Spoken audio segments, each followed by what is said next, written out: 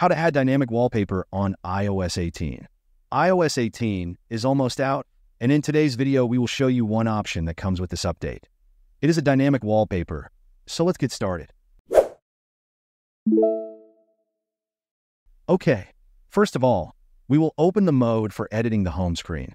To do that, we will lower the notification tab. Once you've done that, tap on an empty part of the screen. You should get a screen like this.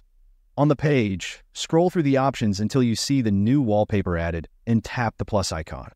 A menu will open in which we will scroll through the options offered to us. Here you need to find the iOS 18 section.